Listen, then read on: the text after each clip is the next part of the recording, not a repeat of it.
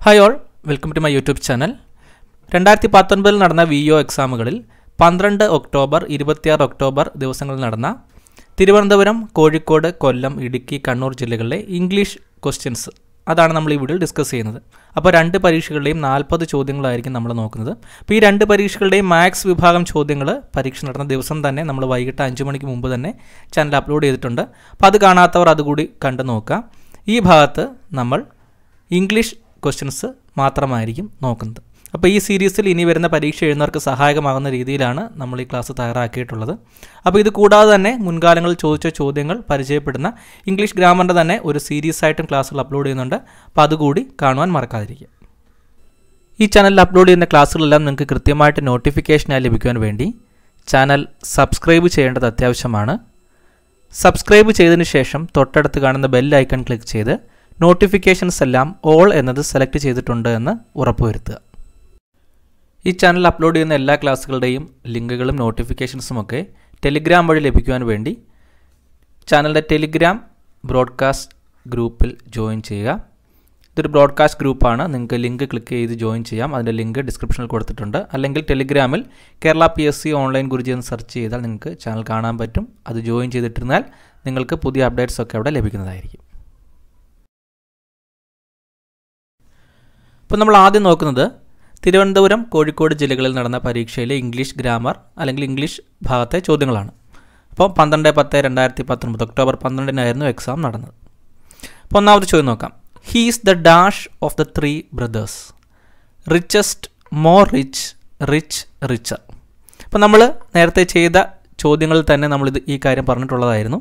ഇവിടെ എന്താണ് സൂപ്പർലേറ്റീവ് ആണ് വരുന്നത്. ആ 3 സഹോദരന്മാരിൽ ഏറ്റവും ധനികനായിട്ടുള്ളത് അവനാണ്. അപ്പോൾ സൂപ്പർലേറ്റീവ് ആകുമ്പോൾ ദാ വന്നു കഴിഞ്ഞാൽ സൂപ്പർലേറ്റീവ് ഫോം വേണം യൂസ് ചെയ്യാൻ. റിച്ചസ്റ്റ് ആണ് വരേണ്ടത്. He is the richest of the 3 brothers. 3 സഹോദരങ്ങളിൽ ഏറ്റവും ധനികൻ അവനായിരുന്നു. എളുപ്പമുള്ളൊരു ചോദ്യമായിരുന്നു. രണ്ടാമത്തെ ചോദ്യം. Although it was cloudy V dash for a walk. Go, will be going, went, had gone. അപ്പോൾ ഈ സെൻറ്റൻസ് ശ്രദ്ധയോടെ വായിച്ചിട്ട് അതിൻ്റെ ടെൻസും സെൻസും മനസ്സിലാക്കി കഴിഞ്ഞാൽ നമുക്കിത് എഴുതാൻ സാധിക്കും. അപ്പോൾ ആദ്യം ഈ സെൻറ്റൻസിൻ്റെ അർത്ഥം എങ്ങനെയാണ് വരുന്നതെന്ന് നോക്കുക. മേഘാവൃതമായിരുന്നിട്ട് കൂടി ഞങ്ങൾ നടക്കാനിറങ്ങി എന്നാണ് അതിൻ്റെ അർത്ഥം. നമ്മളിങ്ങനെയുള്ള ചോദ്യങ്ങൾ നേരത്തെ ഇതിൻ്റെ മറ്റൊരു ടൈപ്പായിട്ട് പറയുന്ന ഒരു ചോദ്യം ഉണ്ടായിരുന്നു. അതായത് 2 കാര്യങ്ങൾ പാസ്റ്റിൽ നടന്നു കഴിഞ്ഞാൽ ആദ്യം കഴിഞ്ഞ കാര്യത്തെ പാസ്റ്റ് പെർഫെക്റ്റിലും അതിനുശേഷം നടന്ന കാര്യത്തെ സിമ്പിൾ പാസ്റ്റിലും റെപ്രസെൻ്റ് ചെയ്യണമെന്ന് നമ്മൾ പഠിച്ചിട്ടുണ്ട്. അപ്പോൾ ആ ഒരു ഐഡിയ കൂടി മിക്സ് ചെയ്യുകയാണെങ്കിൽ ചിലപ്പോൾ ഹാഡ് ഗോൺ എന്നുള്ളൊരു കാര്യമൊക്കെ വരും. പക്ഷേ നിങ്ങൾ ശ്രദ്ധിച്ച് നോക്കുക. Although it was cloudy V dash for a walk. അപ്പോൾ ഇവിടെ ഏതാണ് ആദ്യം നടക്കാൻ സാധ്യതയുള്ള കാര്യം? മേഘാവൃതമായിരുന്നിട്ട് കൂടി ഞങ്ങൾ നടക്കാനിറങ്ങി. അപ്പോൾ നടക്കാനിറങ്ങുന്നതിന് മുൻപ് തന്നെ മേഘാവൃതമായിരുന്നു. അപ്പോൾ ആ കാര്യം തന്നെ ഇറ്റ് വാസ് സിമ്പിൾ പാസ്റ്റിലാണ് പറഞ്ഞിരിക്കുന്നത്. അപ്പോൾ അത് കഴിഞ്ഞ് നടക്കുന്ന ഒരു കാര്യം അതിനേക്കാൾ പിറകിൽ നമുക്ക് പറയാൻ സാധിക്കുകയില്ല. അതായത് പാസ്റ്റ് പെർഫെക്റ്റിൽ പറയാൻ സാധിക്കുകയില്ല. അപ്പോൾ നമ്മൾ എന്തുപയോഗിക്കണം? സിമ്പിൾ പാസ്റ്റ് തന്നെ യൂസ് ചെയ്യണം. രണ്ടാമത് നടന്ന കാര്യം തന്നെയാണിത്. ആ രീതിയിൽ നമുക്ക് വെൻറ്റ് തന്നെ യൂസ് ചെയ്യാം. അപ്പോൾ ഈ ചോദ്യപേപ്പറിൻ്റെ പ്രൊവിഷണൽ കീ വന്നിട്ടുണ്ട്. അപ്പോൾ അതിലും ആൻസർ സി ഓപ്ഷൻ വെൻറ്റ് തന്നെയാണ് കൊടുത്തിട്ടുള്ളത്. അപ്പോൾ നമ്മൾ അങ്ങനെ കംപ്ലീറ്റ് ചെയ്യും. Although it was cloudy we went for a walk. Okay, മൂന്നാമത്തെ ചോദ്യം നോക്കാം. Find out the correctly spelled word. മാസക്കർ എന്നുള്ള വാക്കാണ്. അതിൻ്റെ കൃത്യമായിട്ടുള്ള സ്പെല്ലിംഗ് ആണ് ചോദിച്ചിട്ടുള്ളത്. അപ്പോൾ നമ്മൾ VEOയ്ക്ക് വേണ്ടി അല്ലെങ്കിൽ LDC പരീക്ഷ VEOയ്ക്ക് വേണ്ടിയൊക്കെ ഒരു ഇംഗ്ലീഷ് ഗ്രാമറിൻ്റെ സീരീസ് ആയിട്ട് നമ്മൾ ക്ലാസ് ചെയ്ത് വരികയായിരുന്നു. അപ്പോൾ അതിലെ എല്ലാ ചോദ്യപേപ്പറിലും നമ്മൾ ഇതുപോലെ ചോദ്യം കണ്ടിട്ടുണ്ട്. മിസ്സ്പെൽഡ് വേർഡ്, അതായത് 4 ഓപ്ഷൻ തന്നിട്ട് അതിൽ തെറ്റായ സ്പെല്ലിംഗ് ഉള്ള വാക്ക് ഏത്, അല്ലെങ്കിൽ 4 ഓപ്ഷനിൽ 3 എണ്ണം തെറ്റിച്ചിട്ട് ശരിയായിട്ടുള്ളത് ഏത്, ഈ ചോദ്യം പോലെ അങ്ങനെയൊക്കെ നമ്മൾ കണ്ടിട്ടുണ്ട്. അപ്പോൾ ആ പാറ്റേൺ തന്നെയാണ് ഇവിടെയും ചോദിച്ചിട്ടുള്ളത്. അപ്പോൾ ചോദ്യം മാസക്കറിൻ്റെ സ്പെല്ലിംഗ് ആണ്. അപ്പോൾ ആദ്യത്തെ ഓപ്ഷൻ്റെ സ്പെല്ലിംഗ് എന്താണ്? MASSACER, MASSECRE, MASACRE, MASSACRE. ഇപ്പോൾ കൂട്ടക്കൊല, കൂട്ടക്കുരുതി എന്നുള്ള അർത്ഥം വരുന്നൊരു വാക്കാണിത്. അപ്പോൾ അതിൻ്റെ കൃത്യമായ സ്പെല്ലിംഗ് D ഓപ്ഷനാണ്. MASSACRE. ഓക്കെ, അപ്പോൾ ഇതും നമ്മൾ പരിചിതമായിട്ടൊരു വാക്കാണ്. ശരിയാക്കി കാണുമെന്ന് വിചാരിക്കുന്നു എല്ലാവരും. നാലാമത്തെ ചോദ്യം നോക്കാം. ചോദ്യം എന്താണ്? The noise cost all the neighbours to dash. Go nuts, bail out, miss the boat, move the goal post. അപ്പോൾ ഇതൊരു ഇഡിയം ബേസ്ഡ് ക്വസ്റ്റ്യൻ ആണ്. ഒരു പുതിയ ചോദ്യമാണിത്. അതായത് ഇഡിയം ബേസ്ഡ് ക്വസ്റ്റ്യൻസ് നേരത്തെ വന്നിട്ടുണ്ടെങ്കിലും പ്രീവിയസ് ഒന്നും നമ്മൾ അങ്ങനെ കണ്ട് പരിചിതമല്ലാത്തൊരു ഓപ്ഷൻസ് ആണ് ഇതിൽ തന്നിട്ടുള്ളത്. അപ്പോൾ എന്താണ് സെൻറ്റൻസിൻ്റെ അർത്ഥം വരുന്നത്? The noise cost all the neighbours to dash. അപ്പോൾ ഭയങ്കരമായ ശബ്ദം ഉണ്ടായപ്പോൾ, നമ്മുടെ വീട്ടിൽ നിന്നായിരിക്കാം, അങ്ങനെ ശബ്ദമുണ്ടായപ്പോൾ അയൽക്കാർക്കൊക്കെ ഭയങ്കരമായ ദേഷ്യം വന്നു എന്നുള്ള അർത്ഥമാണ് വരുന്നത്. അതായത് അവരുടെ ദേഷ്യത്തിൻ്റെ മൂർധന്യാവസ്ഥയിലെത്തി എന്നുള്ളൊരു രീതിയിലുള്ള ഇഡിയം ശൈലിയാണ് ഉപയോഗിക്കേണ്ടത്. അപ്പോൾ അതേ അർത്ഥത്തിൽ വരുന്ന ഇംഗ്ലീഷിൽ യൂസ് ചെയ്യുന്ന ഇഡിയം എന്ന് പറഞ്ഞാൽ ഗോ നട്ട്സ് ആണ്. നമ്മൾ ചില കളികളൊക്കെ നടക്കുമ്പോൾ, ക്രിക്കറ്റുകൾ അല്ലെങ്കിൽ ഫുട്ബോളുകളൊക്കെ നടക്കുമ്പോൾ ക്രൗഡ് വെൻ നട്ട്സ് എന്നൊക്കെ പറഞ്ഞു കഴിഞ്ഞാൽ അവർക്ക് അതിലുള്ള റിസൾട്ടിൽ ദേഷ്യം വന്നിട്ട് ഭയങ്കരമായി അവർ ആക്രോശിച്ചു. ആ തരത്തിലുള്ള സിറ്റുവേഷനൊക്കെ വരുമ്പോൾ ഗോ നട്ട്സ് എന്ന് അല്ലെങ്കിൽ വെൻ നട്ട്സ് എന്നൊക്കെ പറയാറുണ്ട്. അപ്പോൾ അതുപോലെ തന്നെ the noise cost all the neighbours to go nuts. അപ്പോൾ ഇതൊരു പുതുതായിട്ട് പരിചയപ്പെടുന്നൊരു വാക്കാണ്. അപ്പോൾ നേരത്തെ പരിചിതമുള്ള ആൾക്കാരാണെങ്കിൽ അത് ശരിയാക്കി കാണും. അപ്പോൾ ഇനി പരീക്ഷ എഴുതുന്നവർ ഇങ്ങനെയുള്ള ഇഡിയംസൊക്കെ ഒന്ന് നോക്കിയിട്ട് പോവുക. ഓക്കെ. 5ാമത്തെ ചോദ്യം. The chief guest gave dash the price over out to away. അപ്പോൾ ഇതൊരു ഫ്രൈസൽ വെർബാണ്. നമ്മൾ നേരത്തെയും പഠിച്ചിട്ടുണ്ട്. Give away. ഗിവ് എവേ എന്ന് പറഞ്ഞാൽ എന്താണ്? ഡിസ്ട്രിബ്യൂട്ട് എന്നാണ്, വിതരണം ചെയ്യുക എന്നാണ് ഗിവ് എവേ എന്നുള്ള ഒരു ഫ്രൈസൽ വെർബിൻ്റെ അർത്ഥം. അപ്പോൾ ഇവിടെ നമ്മൾ സെൻറ്റൻസ് വായിക്കുമ്പോൾ തന്നെ മനസ്സിലാവും, മുഖ്യ അതിഥി വന്നിട്ട് സമ്മാനങ്ങൾ വിതരണം ചെയ്തു, അർഹതപ്പെട്ടവർക്ക് വിതരണം ചെയ്തു, ഗിവ് എവേ. അപ്പോൾ അതിൻ്റെ പാസ്റ്റാണ് ഗേവ് എവേ ആണ് വരുന്നത്. ഡി ഓപ്ഷനാണ് കറക്റ്റ് ആൻസർ. ഓക്കെ. അപ്പോൾ അതും എളുപ്പമുള്ളൊരു ചോദ്യമായിരുന്നു. ശരിയാക്കി കാണുമെന്ന് വിചാരിക്കുന്ന എല്ലാവരും. 6ാമത്തെ ചോദ്യം. Have you told him about dash accident and A the two. അപ്പോൾ ഇവിടെ ആർട്ടിക്കിളാണ് ഉദ്ദേശിച്ചിട്ടുള്ളത്. അപ്പോൾ നമ്മൾ നോക്കുക, ഇവിടെ ഒരു പർട്ടിക്കുലർ ആക്സിഡൻറ്റിനെ കുറിച്ചാണ് പറയുന്നത്. ഒരു പ്രത്യേക ആക്സിഡൻറ്റിനെ കുറിച്ചാണ് പറയുന്നത്. Have you told him about dash accident. നീ ആ നടന്ന ആക്സിഡൻറ്റിനെ കുറിച്ച് അവൻ്റെ അടുത്ത് പറഞ്ഞോ? അപ്പോൾ ഒരു പർട്ടിക്കുലർ ആക്സിഡൻ്റ് ആണ്, ഏതെങ്കിലും ഒരു ആക്സിഡൻ്റ് അല്ല, ഒരു പർട്ടിക്കുലർ ആക്സിഡൻ്റ് ആണ്. അപ്പോൾ ഒരു പർട്ടിക്കുലർ ആയതുകൊണ്ട് നമ്മൾ ദ വേണം ചേർക്കാൻ. Have you told him about the accident. Okay. അല്ലാതെ എ വരുമ്പോൾ ആൻ വരുന്ന രീതിയിലല്ല, have you told him about the accident എന്നാണ് അവിടെ കൃത്യമായിട്ട് ചേർക്കേണ്ടത്. ഓക്കെ. അപ്പോൾ സെൻസ് കൂടി നമ്മൾ മനസ്സിലാക്കി കഴിഞ്ഞാൽ നമുക്കത് ദ ആൻസറായിട്ട് വരുമെന്ന് നമുക്ക് മനസ്സിലാക്കാം. ഓക്കെ. 7ാമത്തെ ചോദ്യം. I would not accept the offer if I dash you. ഇപ്പോൾ നമ്മളെല്ലാ ചോദ്യപേപ്പറിലും പഠിച്ചതാണ് കണ്ടീഷണൽ ക്ലോസ്. അപ്പോൾ നിങ്ങൾ ക്ലാസ് കാണാത്തവരാണെങ്കിൽ അതിൻ്റെ ഇതുവരെ അപ്ലോഡ് ചെയ്ത ക്ലാസ്സുകളിലേക്ക് ലിങ്കുകൾ ഈ ഡിസ്ക്രിപ്ഷനിൽ കൊടുത്തിട്ടുണ്ടായിരിക്കും, നിങ്ങൾ തീർച്ചയായിട്ടും കാണുക. അപ്പോൾ അവിടെ നമ്മളെല്ലാ ചോദ്യപേപ്പറും ചെയ്തതാണ് കണ്ടീഷണൽ ക്ലോസ്. എന്താണ്? I would not accept the offer if I dash you. ഇപ്പോൾ നമ്മൾ കണ്ടീഷണൽ ക്ലോസിൻ്റെ കാര്യത്തിൽ പറഞ്ഞിട്ടുണ്ട്, ഒരു മെയിൻ ക്ലോസും കാണും, ഒരു സബോർഡിനേറ്റ് ക്ലോസും കാണും. അപ്പോൾ ഇവിടെ സബോർഡിനേറ്റ് ക്ലോസ് 2ാമതായിട്ടാണ് കൊടുത്തിട്ടുള്ളത്. നമ്മൾ സാധാരണ പറയുന്നത് if I were A bed I could fly അല്ലെങ്കിൽ ഐ വുഡ് ഫ്ലൈ എന്ന് പറയും. അതുപോലെ തന്നെ അത് തിരിച്ചു കൊടുത്തിട്ടുണ്ടെന്നേ ഉള്ളൂ. Main clause I would not accept the offer if I were U ആണ് വരുന്നത്. വാസല്ല, ഹാഡ് ബീൻ അല്ല, ആമല്ല, വെയർ. സിമ്പിൾ പാസ്റ്റിലുള്ള വെയർ ആണ് വരേണ്ടത്. അപ്പോൾ എന്താണ് അതിൻ്റെ അർത്ഥം വരേണ്ടത്? നിൻ്റെ സ്ഥാനത്ത് ഞാനായിരുന്നെങ്കിൽ ആ ഓഫർ അക്സെപ്റ്റ് ചെയ്യില്ലായിരുന്നു, ഞാനതിന് സമ്മതിക്കില്ലായിരുന്നു എന്നുള്ള അർത്ഥമാണ് വരുന്നത്. അപ്പോൾ നമ്മൾ ഡീറ്റെയിൽ ആയിട്ട് കണ്ടീഷൻ ക്ലോസിൻ്റെ ഒരു ക്ലാസ് ആയിട്ടും ചെയ്തിട്ടുണ്ട്. അതിൻ്റെ ലിങ്കും ഡിസ്ക്രിപ്ഷനിൽ കൊടുത്തിട്ടുണ്ടായിരിക്കും. പ്രീവിയസ് ഇയർ ക്വസ്റ്റ്യൻ ചെയ്തപ്പോൾ അതിൽ നമ്മൾ ഇതുപോലുള്ള ഒരുപാട് ചോദ്യങ്ങൾ നോക്കിയിട്ടുണ്ട്. അതിലും അതിൻ്റെ ലിങ്ക് നമ്മൾ കൊടുത്തിട്ടുണ്ട്. ഓക്കെ. 8ാമത്തെ ചോദ്യം നോക്കാം. ചോദ്യം എന്താണ്? He was accompanied dash his wife. അപ്പോൾ അക്കമ്പനീഡ് ഒരു phrasal വെർബാണ്. Accompanied beside by with along. അപ്പോൾ സാധാരണ അക്കമ്പനീഡ് വിത്ത് ആണ് വരുന്നത്. പക്ഷേ ഇവിടെ നോക്കുക, ഹി വാസ് അക്കമ്പനീഡ്, വാസ് കഴിഞ്ഞിട്ട് V3 ഫോം വന്നു. അപ്പോൾ പാസീവ് ഫോം ആകുമ്പോൾ ഓൾറെഡി അവിടെ ബൈ തന്നെ വരും. He was accompanied by his wife. അപ്പം ആ യാത്രയിൽ അവൻ്റെ കൂടെ ഭാര്യയും പോയി എന്നുള്ള അർത്ഥമാണ് വരുന്നത്. അപ്പോൾ അക്കമ്പനീഡ് ബൈ ആണ് വരുന്നത്. ഓക്കെ. 9ാമത്തെ ചോദ്യം നോക്കാം. This boy dash won the gold medal. അപ്പോൾ നമ്മൾ പ്രോനൗൺ ബേസ്ഡ് ക്വസ്റ്റ്യൻ ആണ്. അവിടെ ഫില്ല് ചെയ്യേണ്ട പ്രോനൗൺ സർവ്വനാമം ഏത് ചേർക്കണമെന്നാണ് ചോദ്യം. ഇതും നിങ്ങൾ നോക്കിയാൽ മതി. നമ്മളെല്ലാ ചോദ്യപേപ്പറുകളിലും മുൻകാലങ്ങളിൽ പഠിച്ച വീഡിയോസിലൊക്കെ നമ്മൾ ചെയ്തിട്ടുള്ളതാണ്. നമ്മൾ പറഞ്ഞു ഡാഷ് കഴിഞ്ഞിട്ട് വെർബാണ് വരുന്നതെങ്കിൽ ഹൂ ആയിരിക്കണം ചേർക്കേണ്ടത്. This boy dash won the gold medal. ഇതാണ് ആ കുട്ടി, ആരാണോ കുട്ടി ആ ഗോൾഡ് മെഡൽ നേടിയത്. അപ്പോൾ അതാണ് this is the boy who won the gold medal. ഇവനാണ് ആ കുട്ടി, സ്വർണ്ണ മെഡൽ നേടിയ കുട്ടി. ആ ഒരു അർത്ഥമാണ് വരുന്നത്. ഓക്കെ. 10ാമത്തെ ചോദ്യം.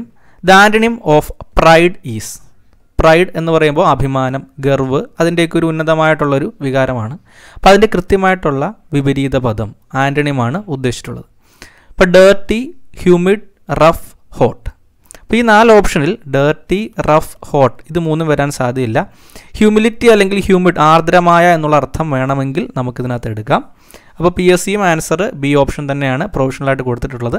ചിലപ്പോൾ ഹ്യൂമിലിറ്റി വരാത്തത് കൊണ്ട് വേണമെങ്കിൽ അത് ക്യാൻസൽ ചെയ്യാൻ ചാൻസ് ഉണ്ട്. അപ്പോൾ നമുക്കിതിൽ നിന്നും ഈ 3 ഓപ്ഷൻ ഒഴിച്ച് ബി ഓപ്ഷനാണ് കുറച്ചെങ്കിലും നമുക്കത് മാച്ച് ചെയ്യാൻ പറ്റുന്നത്. ഓക്കെ, 11ാമത്തെ ചോദ്യം. I have lost my dash of keys. Collective nouns. നമ്മൾ കളക്റ്റീവ് നൗൺസിൻ്റെ ക്വസ്റ്റ്യൻസും കണ്ടിട്ടുണ്ട്. അപ്പോൾ കളക്ഷൻ, ഗ്രൂപ്പ്, ബഞ്ച്, പീസ്, അതായത് എ ഗ്രൂപ്പ് ഓഫ് കീസിന് പറയുന്നത് എന്താണ് എന്നാണ് ഇവിടെ ഉദ്ദേശിച്ചിട്ടുള്ളത്. അപ്പോൾ I have lost my bunch of keys എന്നാണ് വരുന്നത്. നമ്മൾ നേരത്തെയും ചെയ്തിട്ടുള്ളതാണ് ബഞ്ച് ഓഫ് കീസ്. ഓക്കെ, 12ാമത്തെ ചോദ്യം നോക്കാം. Meaning of സെനിസൈഡ് is. ഇപ്പോൾ സെനിസൈഡ് എന്ന് പറയുമ്പോൾ ആരെയോ കൊല്ലുന്നതാണ്. ഈ ടൈപ്പുള്ള ചോദ്യങ്ങൾ നേരത്തെയും ചോദിച്ചിട്ടുണ്ട്.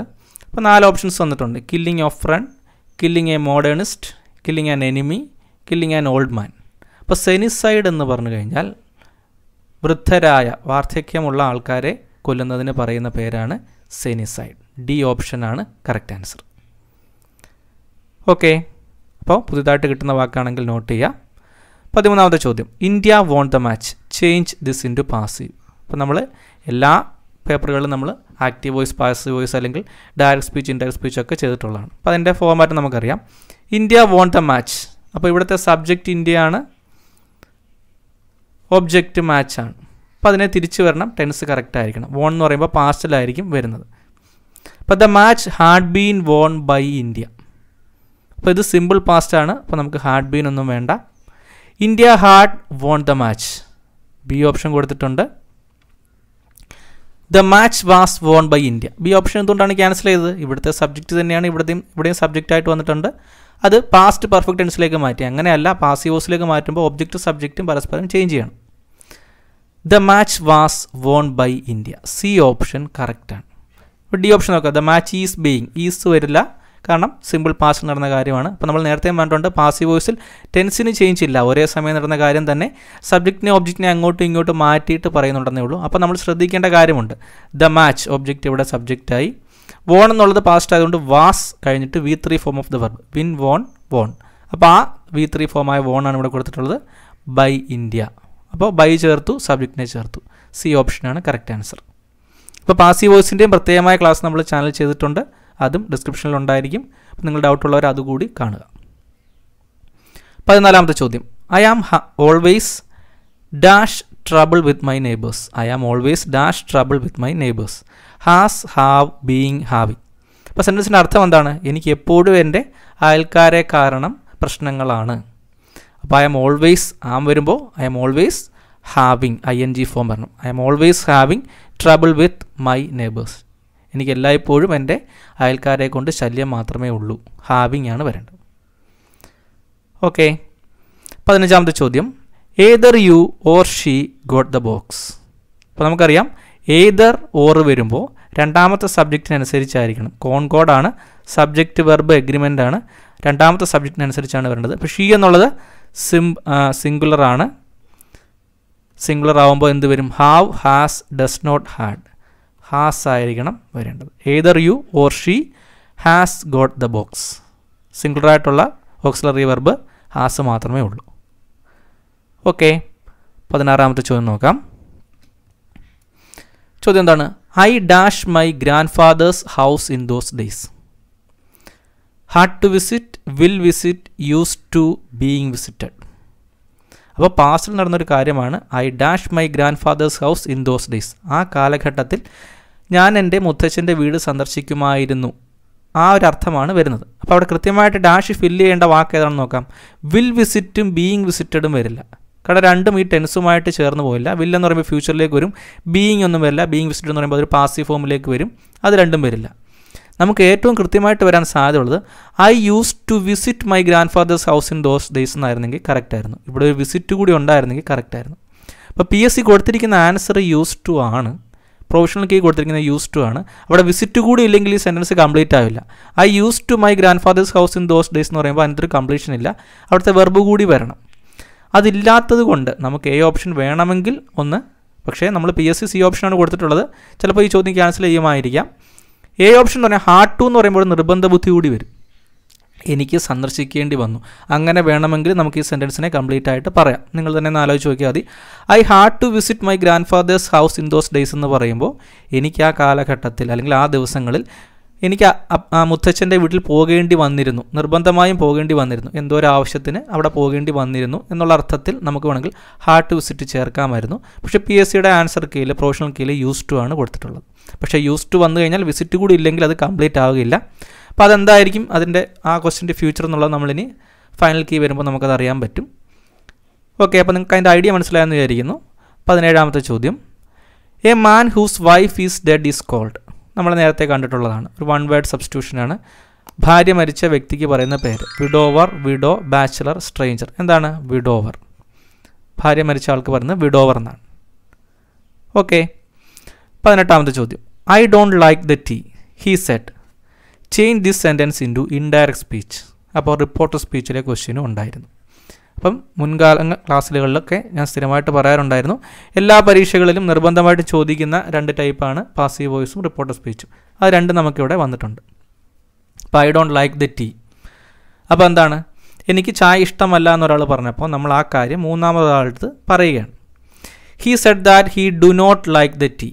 ഇപ്പോൾ ഡോണ്ട് വന്നു, ഇവിടെയും ഡോണ്ട് വരില്ല, കാരണം നമുക്ക് ടെൻസ് ചേഞ്ച് ചെയ്യണം. റിപ്പോർട്ടർ സ്പീച്ചിൽ ടെൻസ് ചേഞ്ച് ചെയ്യും, കാരണം മുൻപ് എപ്പോഴും ഒരു സമയത്ത് 2 പേർ നടന്ന കാര്യത്തെ നമ്മൾ മൂന്നാമതൊരാളുടെ അടുത്ത് ഇപ്പോൾ റിപ്പോർട്ട് ചെയ്യുമ്പോൾ അത് കഴിഞ്ഞ കാര്യമായിട്ടായിരിക്കണം പറയേണ്ടത്. അതുകൊണ്ടാണ് ടെൻസിന് ചേഞ്ച് വരുന്നത്.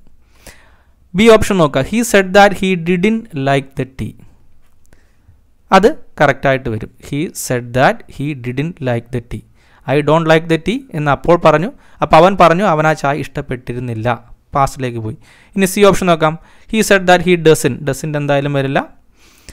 ഡി ഓപ്ഷൻ നോക്കാം, he said that he hard not likes the tea.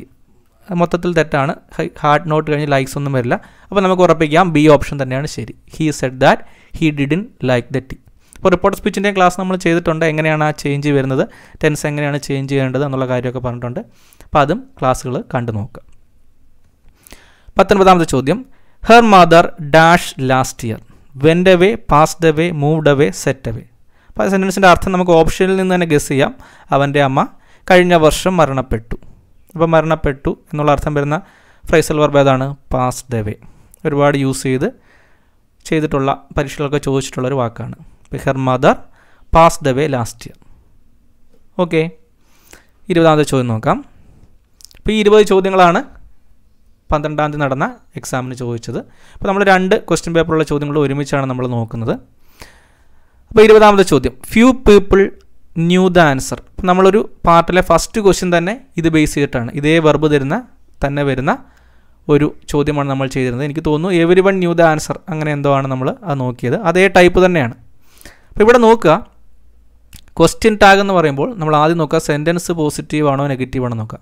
Few എന്ന് പറഞ്ഞു കഴിഞ്ഞാൽ നെഗറ്റീവാണ്, ആരും തന്നെ ഇല്ല എന്നുള്ള രീതിയിലാണ് ഫ്യൂ വരുന്നത്. ഫ്യൂ എന്ന് പറയുമ്പോൾ നെഗറ്റീവ് ആയതുകൊണ്ട് അപ്പോൾ തന്നെ നമുക്കറിയാം ടാഗ് പോസിറ്റീവാണ്. അപ്പം നെഗറ്റീവായിട്ടുള്ള 2 ടാഗ് നമുക്ക് ക്യാൻസൽ ചെയ്ത് കളയാം. Few people new the answer. New എന്ന് പറയുമ്പോൾ എന്താണ്? നോ പ്ലസ് ഡിഡ് ആണ്, നോയുടെ പാസ്റ്റാണ്. അപ്പം എന്തായിരിക്കണം ഓക്സിലറി വെർബ് വരേണ്ടത്? ഡു ദയും വരില്ല, ഡിഡ് വരും. പിന്നെ പീപ്പിൾ എന്നുള്ളത്, ഫ്യൂ പീപ്പിൾ എന്നുള്ളത് ടാഗ് വരുമ്പോൾ പോസിറ്റീവ് ആയതുകൊണ്ട് ദേ വരും. ഡി ഓപ്ഷനാണ് correct answer. Few people knew the answer, did they. ആർക്കും തന്നെ ഉത്തരം അറിയില്ലായിരുന്നു. അല്ലേ എന്നുള്ള ഭാഗമാണ് ഈ വരുന്നത്. പക്ഷേ അർത്ഥം സെയിം ആണെങ്കിലും ആ സെൻറ്റൻസിനനുസരിച്ച് വേണം നമ്മളത് ഫില്ല് ചെയ്യാൻ. ഓക്കെ, അപ്പോൾ 20 ചോദ്യങ്ങളായിരുന്നു ആദ്യം നടന്ന പരീക്ഷയിൽ ചോദിച്ച ചോദ്യങ്ങൾ. 2020 നടക്കുന്ന LDC പരീക്ഷയ്ക്ക് തയ്യാറെടുക്കുന്നവർക്ക് വേണ്ടി മുൻകാല ചോദ്യപേപ്പറിൽ നിന്നും സെലക്ട് ചെയ്തിട്ടുള്ള ചോദ്യങ്ങൾ പരിചയപ്പെടുന്ന ഒരു ക്രാഷ് കോഴ്സ് സ്റ്റാർട്ട് ചെയ്തിട്ടുള്ള കാര്യം നമ്മൾ ടെലിഗ്രാമിൽ അറിയിച്ചിട്ടുണ്ട്. അപ്പോൾ 2020 മെയ് 31 വരെ നിങ്ങൾക്ക് ഈ ക്ലാസ്സുകളൊക്കെ ലഭിക്കും. ഈ 7 മാസത്തേക്ക് ടോട്ടൽ നിങ്ങൾ അടയ്ക്കേണ്ട ഫീസ് 500 രൂപയാണ്. നവംബർ 1 മുതൽ ക്ലാസ് സ്റ്റാർട്ട് ചെയ്യും. ഈ ക്ലാസ്സുകളുടെ പ്രത്യേകത 2017, 13, 11, 2007 വർഷങ്ങളിലെ 45 ചോദ്യപേപ്പറിൽ നിന്നും സെലക്ട് ചെയ്ത ചോദ്യങ്ങളും അവയുടെ വിശദീകരിച്ചുള്ള ഉത്തരങ്ങളുമായിരിക്കും. അപ്പോൾ നിങ്ങൾക്ക് ഇതുപോലെ ടെലിഗ്രാമിലായിരിക്കും ക്ലാസ്സുകളൊക്കെ ലഭിക്കുന്നത്. അപ്പോൾ ആദ്യഘട്ടമായിട്ട് 200 ചോദ്യങ്ങൾ മാത്സ് ആൻഡ് മെൻ്റൽ എബിലിറ്റിയിൽ മാത്സ് എന്ന വിഭാഗത്തിൽ മാത്രം 200 ചോദ്യങ്ങളായിരിക്കും നമ്മൾ നോക്കുന്നത്. അപ്പോൾ അതിൻ്റെ ഡീറ്റെയിൽസൊക്കെ ടെലിഗ്രാം ചാനൽ പറഞ്ഞിട്ടുണ്ട്. അപ്പോൾ നിങ്ങൾക്ക് ഈ ക്ലാസ്സിൽ ജോയിൻ ചെയ്യാൻ താല്പര്യമുണ്ടെങ്കിൽ നിങ്ങൾ 7012530207 എന്ന നമ്പറിലേക്ക് ജോയിൻ LDC മാത്സ് എന്ന് വാട്സപ്പിലോ ടെലിഗ്രാമിലോ മെസ്സേജ് അയയ്ക്കുക.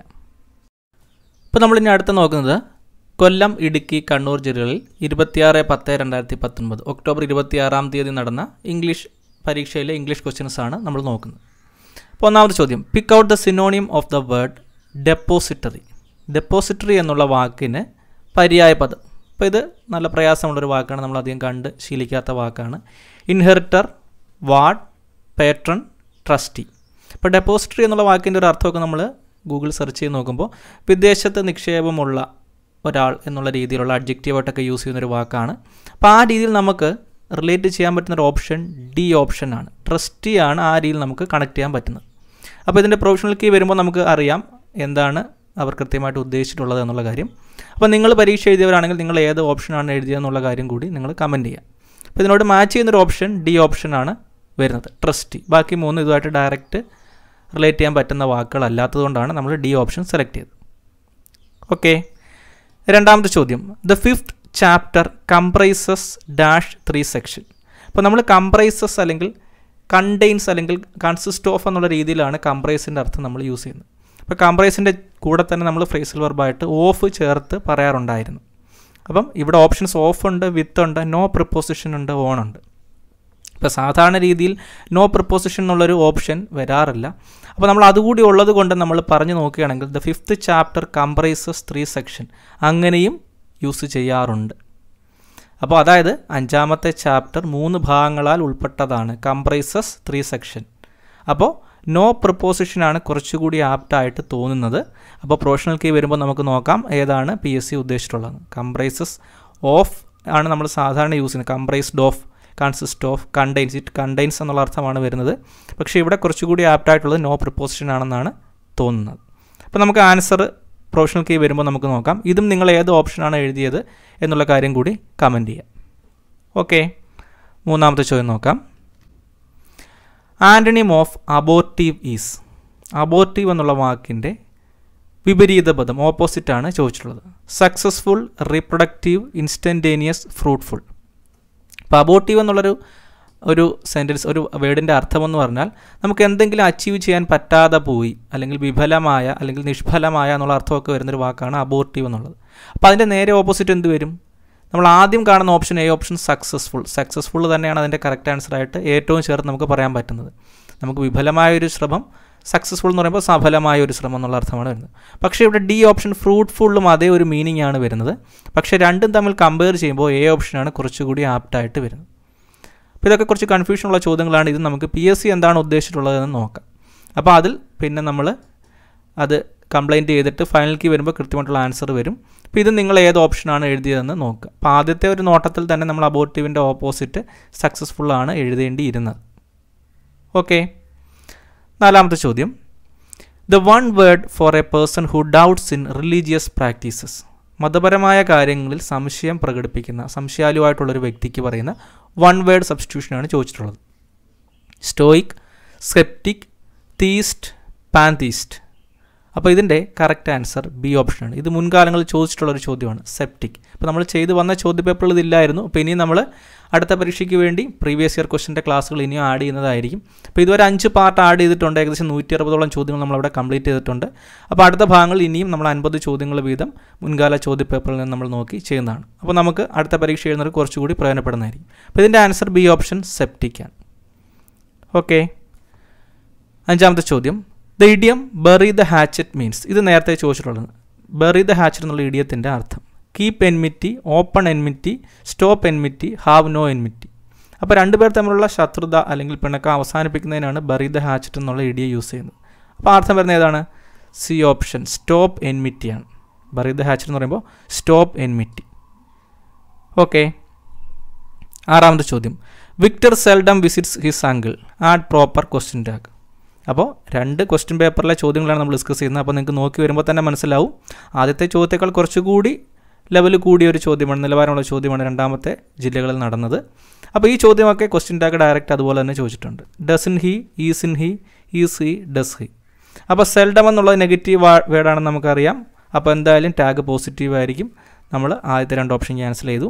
വിസിറ്റ്സ് എന്നുള്ളത് വിസിറ്റ് പ്ലസ് ഡസ് ആണ്, സിമ്പിൾ പ്രസൻറ്റ് ടെൻസ് ആണ്.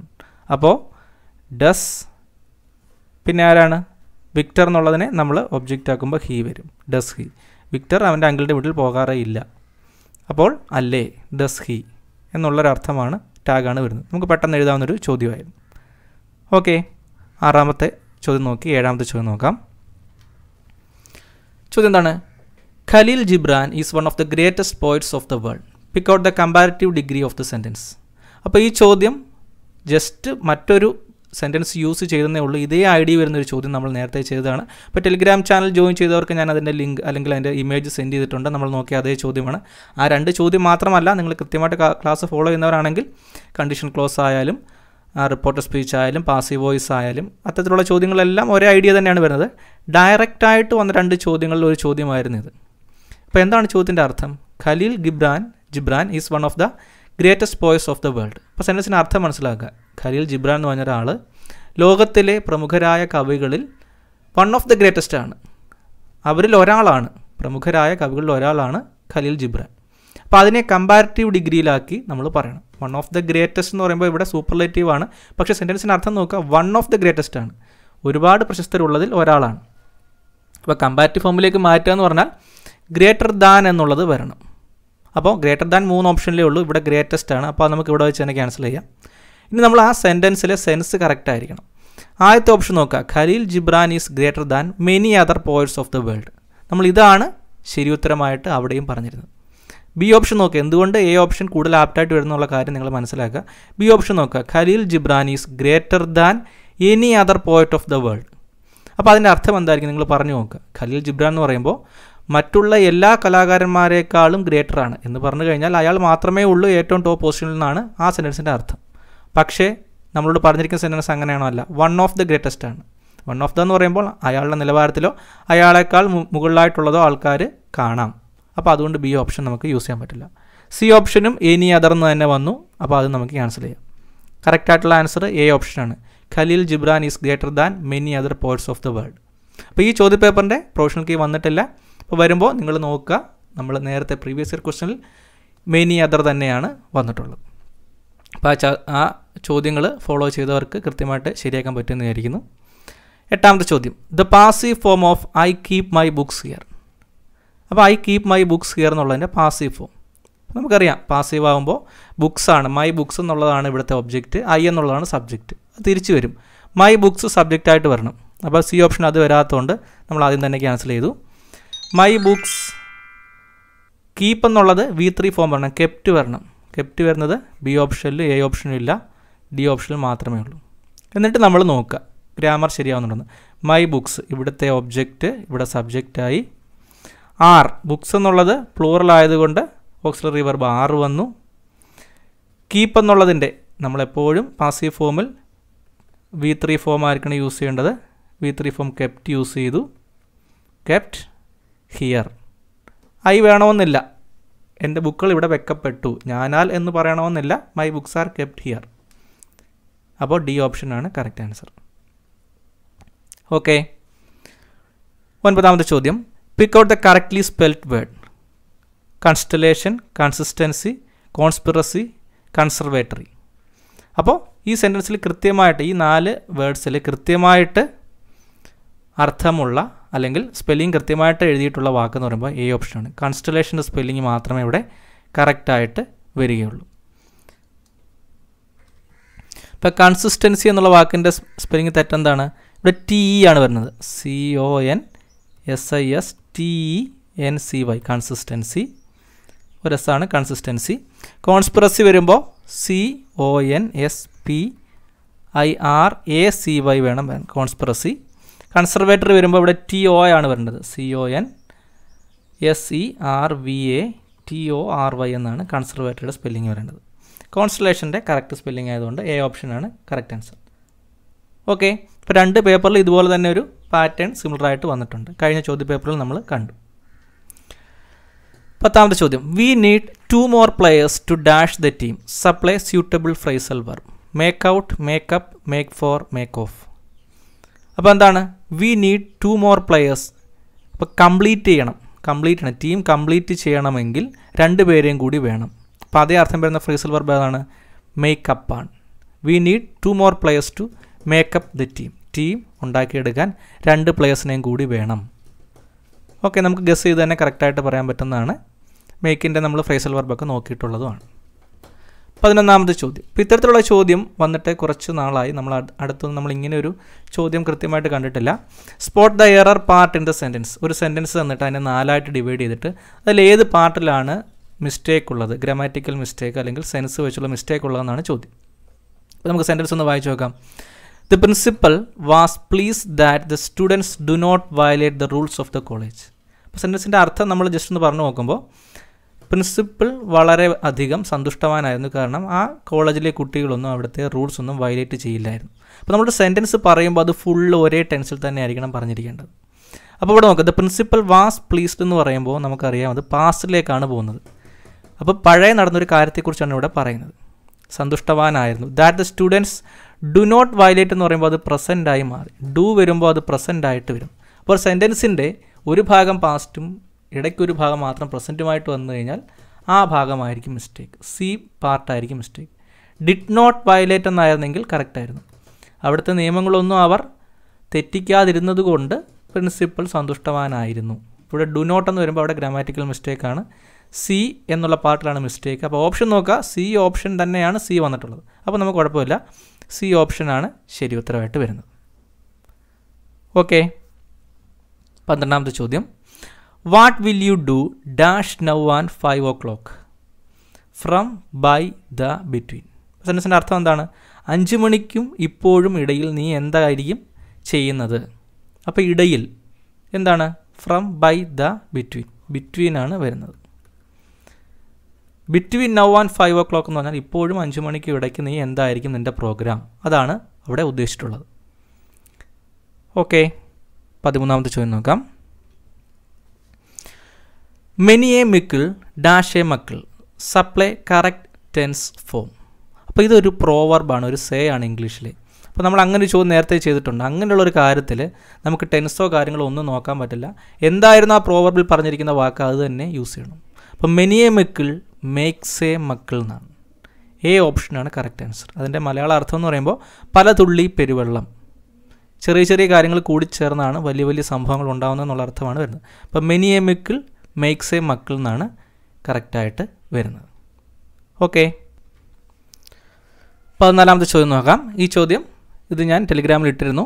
നമ്മൾ തൊട്ട് മുമ്പ് ഇതിനു വേണ്ടി ചെയ്ത 50 ചോദ്യങ്ങൾ ചെയ്തതിൽ കറക്റ്റ് ഇതേ ചോദ്യം തന്നെ റിപ്പീറ്റ് ചെയ്ത് വന്നിട്ടുണ്ട്. ഓപ്ഷൻസ് ചേഞ്ച് വരുത്തിയിട്ടുണ്ട് അവർ. ശരി ഉത്തരത്തിൻ്റെ കൂടെ 1-2 ഓപ്ഷൻ ആഡ് ചെയ്തിട്ടുണ്ടെന്നേ ഉള്ളൂ. സെയിം ക്വസ്റ്റ്യൻ തന്നെ റിപ്പീറ്റ് ചെയ്ത് വന്നിട്ടുണ്ട്. ദ ഇഡിയം ലിംഗ്വ ഫ്രാൻക മീൻസ്, ഇതൊരു ഫോറിൻ വേർഡാണ്. അതിൻ്റെ അർത്ഥം എന്തായിരുന്നാണ് ചോദ്യം. Common language, foreign language, official language, ancient language. നമ്മൾ കറക്റ്റായിട്ട് പറഞ്ഞു ലിംഗ്വ ഫ്രാൻക എന്ന് പറയുമ്പോൾ കോമൺ ലാംഗ്വേജ് ആയിരുന്നു. നമ്മൾ ആ ചെയ്ത ചോദ്യപേപ്പർ മുൻകാലങ്ങളിൽ ചോദിച്ച ചോദ്യമായിരുന്നു. അവിടെ ഇത് ബി ഓപ്ഷനായിട്ടാണ് കൊടുത്തിരുന്നത്. അങ്ങനെയുള്ള ചേഞ്ചൊക്കെ വരുത്തുന്ന കാര്യമുള്ളൂ. അപ്പോൾ നമ്മൾ അത് ചെയ്തപ്പോഴും പറഞ്ഞിരുന്നു, പ്രീവിയസ് ഇയർ ക്വസ്റ്റ്യൻ ചോദിക്കുമ്പോൾ ചിലപ്പോൾ ഡയറക്റ്റായിട്ട് അതുപോലെ തന്നെ ചോദിക്കാം, അല്ലെങ്കിൽ ഓപ്ഷൻ ചേഞ്ച് ചെയ്തോ അല്ലെങ്കിൽ ചോദ്യത്തിൽ എന്തെങ്കിലും ചെറിയ മാറ്റങ്ങൾ വരുത്തിയൊക്കെ ചോദിക്കാമെന്ന് പറഞ്ഞിരുന്നു. അപ്പോൾ അത് കണ്ടിട്ട് പോയവരാണെങ്കിൽ ഈ ഒരു മാർക്ക് ഉറപ്പായിട്ട് നേടിക്കാണെന്ന് വിചാരിക്കുന്നു. കോമൺ ലാംഗ്വേജ് ആണ് കറക്റ്റ് ആൻസർ. ഓക്കെ, 15ാമത്തെ ചോദ്യം.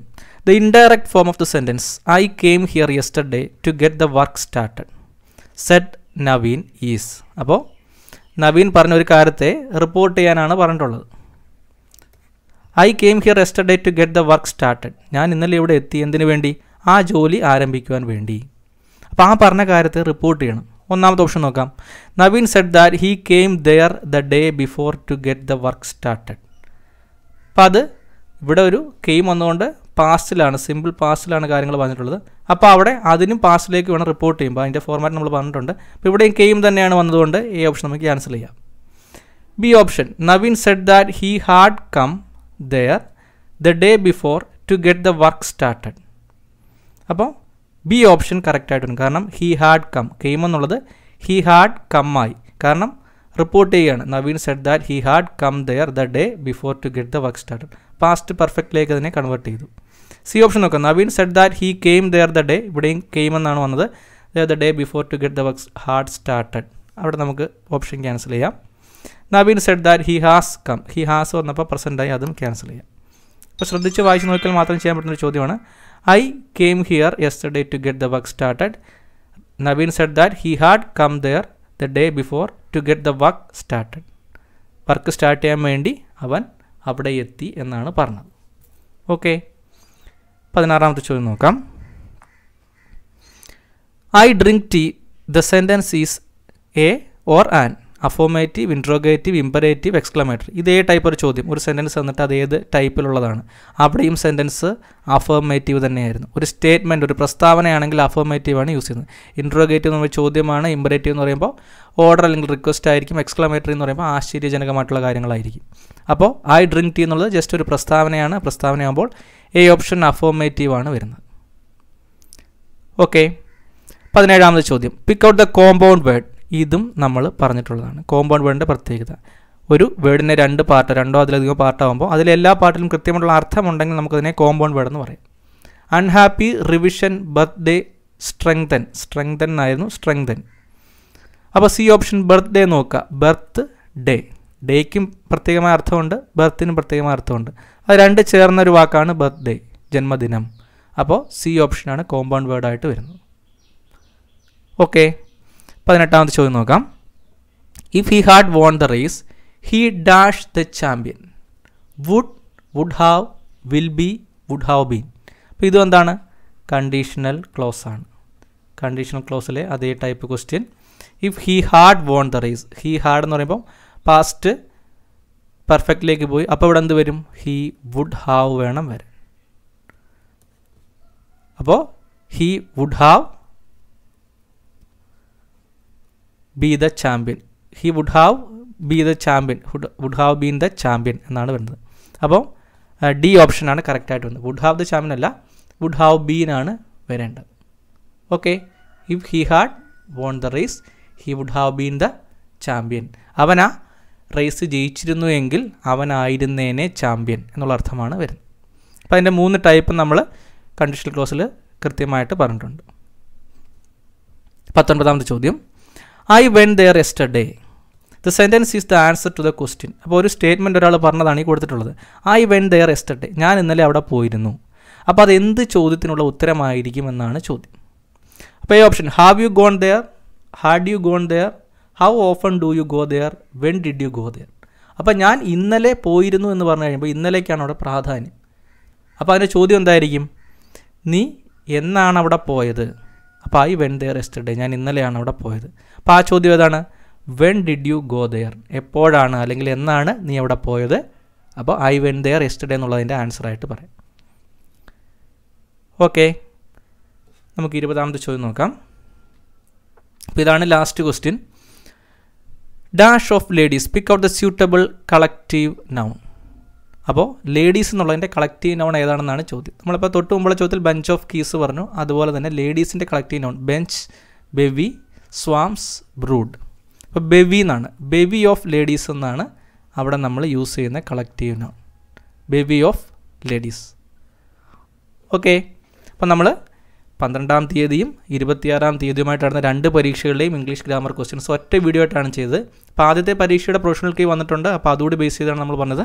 രണ്ടാമത്തെ പരീക്ഷയുടെ, നമ്മളിപ്പോൾ രണ്ടാമത് പറഞ്ഞ പരീക്ഷയുടെ പ്രൊഫഷണൽ കീ വന്നിട്ടില്ല. അപ്പോൾ അത് വന്നതിന് ശേഷം ഏതെങ്കിലും ചോദ്യം ചേഞ്ച് ഉണ്ടെങ്കിൽ നിങ്ങൾ നോക്കുമ്പോൾ കമൻറ്റ് ചെയ്യുക. അപ്പോൾ നമ്മൾ കൃത്യമായിട്ട് നമുക്ക് ഗസ് ചെയ്യാൻ പറ്റുന്ന ആൻസേഴ്സാണ് നമ്മൾ എക്സ്പ്ലെയിൻ ചെയ്തിട്ടുള്ളത്. അപ്പോൾ ഈ 2 പരീക്ഷകളുടെയും മാത്സിൻ്റെ വീഡിയോസ് അന്ന് തന്നെ 5 മണിക്ക് മുൻപായിട്ട് സോൾവ് ചെയ്തിട്ടുണ്ട്. അപ്പോൾ മാത്സ് ഡൗട്ടുള്ളവർ അതുകൂടി കാണാൻ ശ്രമിക്കുക. അപ്പോൾ ഈ സീരീസിൽ ഇനിയും പുതിയ ക്ലാസ്സുകൾ അപ്ലോഡ് ചെയ്യുന്നതായിരിക്കും. അപ്പോൾ അതൊക്കെ നിങ്ങൾക്ക് കൃത്യമായിട്ട് ലഭിക്കുവാൻ വേണ്ടി ഈ ചാനൽ സബ്സ്ക്രൈബ് ചെയ്യുവാനും പഴയ വീഡിയോസൊക്കെ കാണുവാനും മറക്കാതിരിക്കുക. മാക്സിമം നിങ്ങളുടെ കൂട്ടുകാരിലേക്ക് നിന്ന് ഷെയർ ചെയ്ത് കൊടുക്കുക. നമുക്ക് അടുത്തൊരു ഭാഗത്ത് കാണാം. നന്ദി.